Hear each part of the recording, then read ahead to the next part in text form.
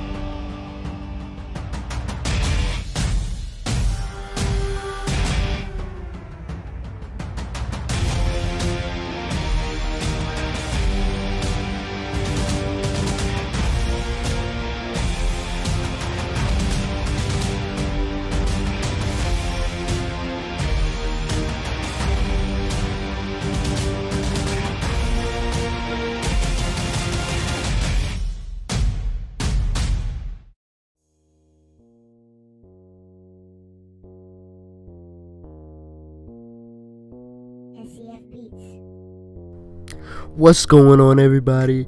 HBFresh in the building, and I'm fresh on the scene, bringing you guys some NBA 2K16. And I'm over here struggling with the face scan again. This shit ain't getting no better than last year. In fact, I think it might have gotten worse. I don't know where to begin. I thought I was gonna be good. Look at this. Look at this. It's a damn shame that 2K want to have all this newfangled technology with the little camera and whatnot, and NBA Live. You just take a picture on your phone and the shit takes like 2 minutes, and Live had me right. Live had my face scan right. Look at this. That is beautiful. That is me. Like, I can't say nothing about that. But this, it took me like 3 or 4 tries, and I'm still not perfectly happy with the face scan, because although it kind of sort of maybe looks like me during the cutscenes, like, he looked slow, like he looked retarded. And then at one point I noticed that he ain't have no fucking eyelids. Like, part of his eyelid was missing on one eye, and I was just like, yo, I don't have a flesh eating disorder. Like, I can't with this shit. So I'm just my tip for y'all, as far as the face scan is concerned, it tells you to hold the PlayStation camera 6 to 12 inches away from your face. Don't do that shit, because if you hold it, your arm's gonna get tired, and you're gonna be like, you know what, fuck it, and you're not even gonna want to do it no more, because the shit's gonna keep telling you that it can't find your face. So just set that shit down on a table somewhere, and you slowly turn your fucking head left to right, and you hopefully get good results. Hopefully they're better than my results, but you're likely to get good results. And I had some game capture issues with the college and high school footage. That's basically my fault. But nothing really eventful happened, and I only scored like 10 points a game and got like 5 rebounds and a couple assists on average. So I really wasn't missing much. So I just decided to start with the NBA. I got drafted 8th by the Charlotte Hornets. So let's see how the career of HBFresh, aka Frequency Vibrations, plays out. By the way, I hate that fucking name. And let's go. Pump fake, give me this bucket. Come on. Alright, it's a nice modest bucket. I'm not making anything crazy happen just yet. I don't got the stats for that, but I will soon. I will soon. Patience is a virtue. I don't know why Afwalo thought he could beat me to the bucket. I am a 6'5" manimal. I said 6'5", 6'9" manimal. No cuts. I'm not cutting this out. I don't care. 6'9", 255 manimal who apparently misses his free throws as if I am a descendant of Shaq. And I just caught a glimpse of myself. I really have to change this face scan because I look like STG or some shit, or Ronnie 2K's cousin. I don't know. Go back up with it. Ah! Let's go. And one off the rebound. As long as I keep doing that and convert on my free throws, it will be a successful NBA career. I am guarding Carmelo Anthony this time, and that is a tall order for somebody who's only in their second game in the league. But anyone who's playing this game, whether you are a rookie who's just, this is your first 2K, or even if you're a 2K veteran, this is a totally different game. So you should pay attention to those strengths and weaknesses that show up, because they actually tell you how to defend your man. It doesn't always work every single time up the court, but as a starting point, it is useful. And unfortunately, we come out of this game with a loss. But what can you do? You can't win them all. And in this game, you're not going to get by your defender every single time, because they put the straps on you in this game.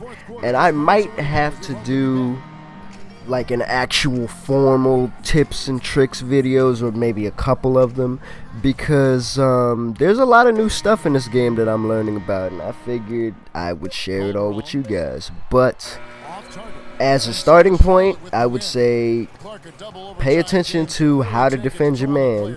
The game actually gives you a starting point on how to do it, and with this game, you better take every freebie you can get, because the defenders, they'll be strapping your ass. If you slack off on defense, they're gonna score on your ass.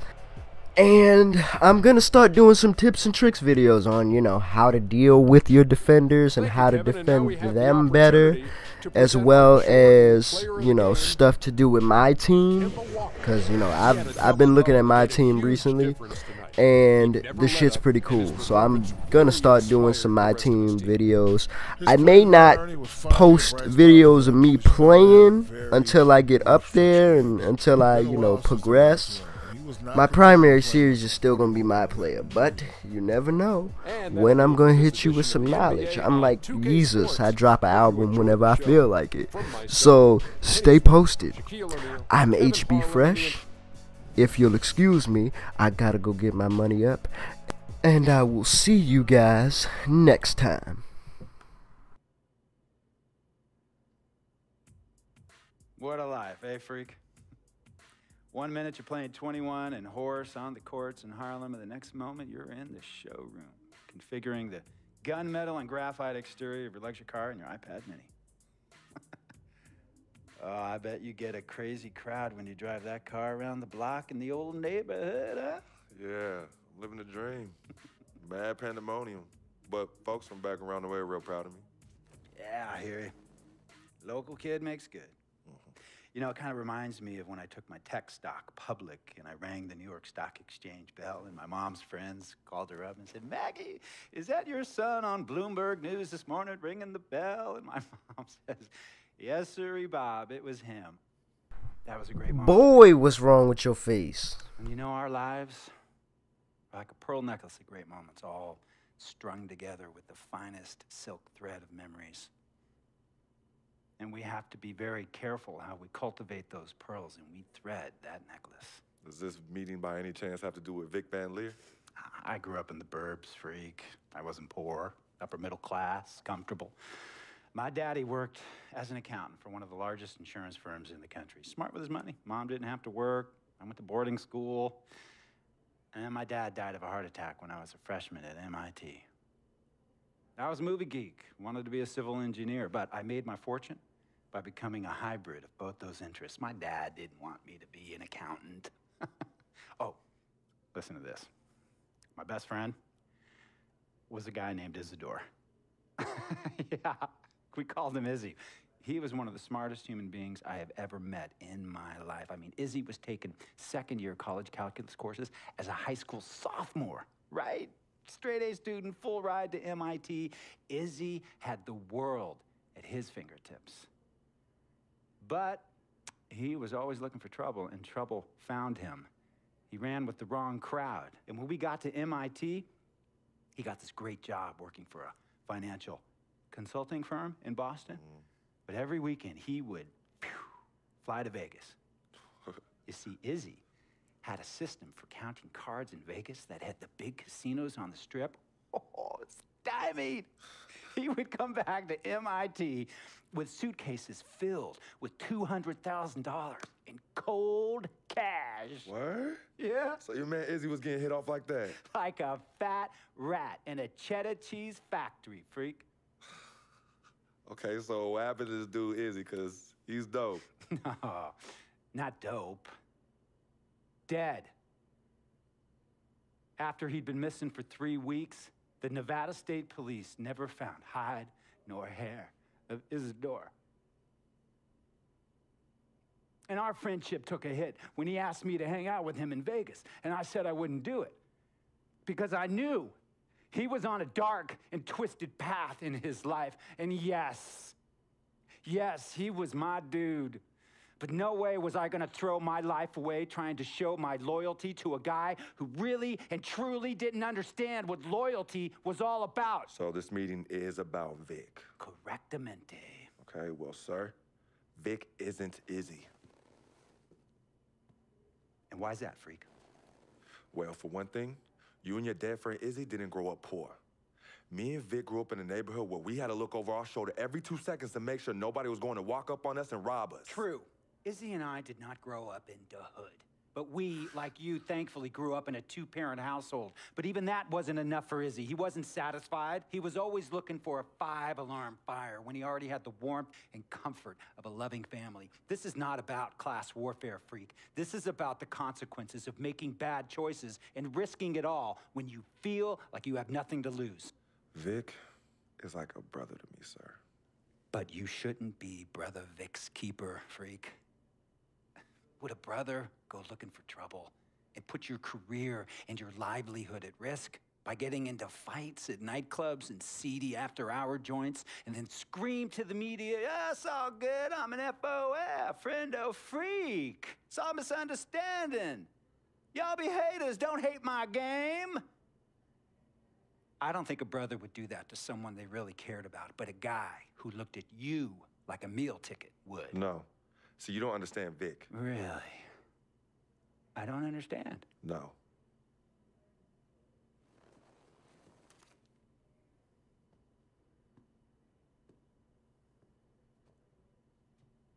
Look, man, it was a misunderstanding with the guy in the next VIP booth. His honey started flirting with me, so naturally I started flirting back. Next thing I know, Captain Cornball's off my grill piece beefing. Next thing he know, he got a 2-piece and a biscuit on his left eye. Hey, I don't know who hit him, and it damn sure wasn't me. Hey, Captain Cornball's mad Because I'm an F-O-F, friend of freak. Hey, but check this out, though. He needs to train that hottie before he leave the house, though. Yo, he's hotties ain't loyal, man. What's there to understand? Are you freaking blind? You know, I just want to know, how much did you pay your lawyers to make all this go away? Almost 100,000. Excuse me, son, I'm sorry, I couldn't hear you. I said I paid almost $100,000. Exactly. And if you keep riding shotgun with Vic, you're gonna go broke. Quick, fast, and in a hurry. Look, Vic is my friend, and I grew up with him. How many times I gotta tell you, sir? Freak, this is not a request. I am not asking you to do this. I am telling you to do this. And the first order of business is that Mr. Vic Van Leer is banned from traveling with you on the road. Vic is banned from the locker room. And Vic is banned from this arena. And if I catch this guy, Vic, in or anywhere near the facilities, Mr. Vic Van Leer will be arrested for trespassing. Are you serious, sir? Brother, I'm as serious as cancer. We all know that can be deadly. You know, when me and Vic were kids, playing summer tournaments at the Dome, we always imagined making it to the pros, right? And after the crowds left, just a street light was on the court, like 11:30, 12 midnight, even 1 in the morning sometimes. We used to practice player introductions, running on the court, giving dap, high-fiving the teammates. Vic, he would act as an announcer. You know, he would introduce me, announce my name on the loudspeaker, and the Jumbotron would flash my image like a little guy dressed in long shorts and a jersey. And now, fresh off his 3-game, 62-point scoring streak, the youngest player to ever do so in NBA history, Frequency Vibrations.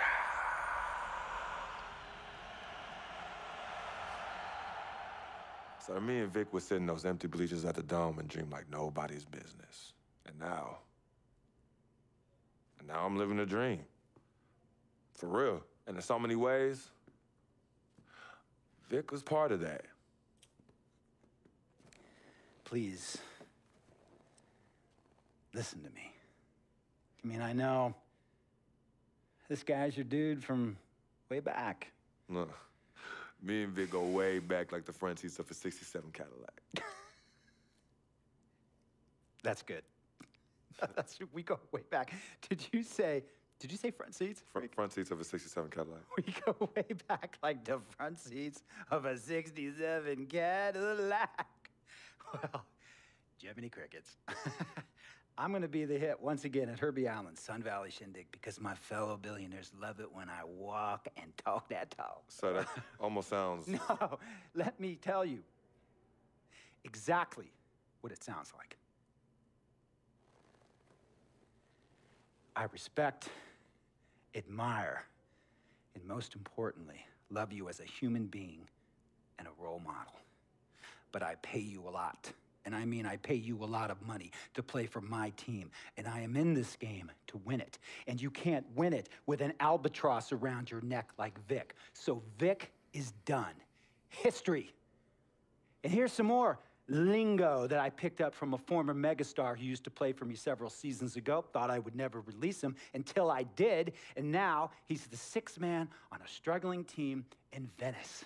And yeah, I'm talking Venice with the canals and the gondolas and Harry's Bar, not the street ballers next to the fortune tellers on the beach in Cali.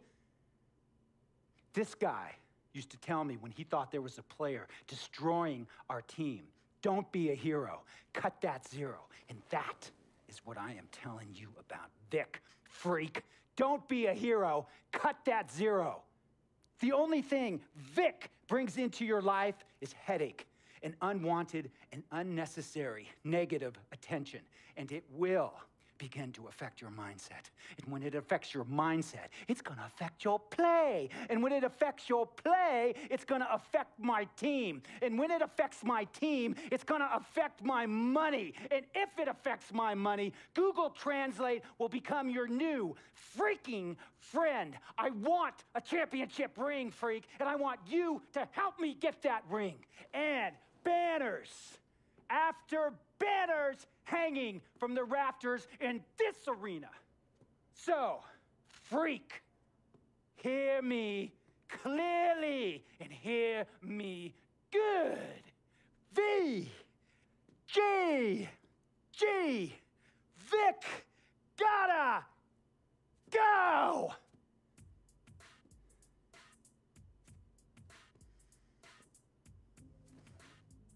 Handle your business. And remember, that contract you signed contains a morality clause, a very important clause that revolves around your conduct on and off the court, and how it can negatively impact my team. Now, I don't want you to have to learn Italian or Croatian as a second language. And hey, playing pro ball overseas, there's nothing wrong with that. But